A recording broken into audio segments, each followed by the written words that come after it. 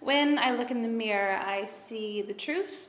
I can tell if I'm upset or if, I'm really happy. I think that for the most part, everyone will get like a different version of me, and I keep a lot of things kind of on the inside.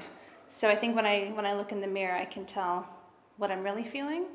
And just kind of beyond looking at my face, if I'm looking at my body, I can also see the truth. If I've been going to the gym, if I've not been going to the gym, those sorts of things. So I think, it's quite, I know a lot of people avoid looking in the mirror, but I think it's quite a good thing because it's you and you can't escape yourself. So you might as well look at yourself and be comfortable looking in the mirror is what I think.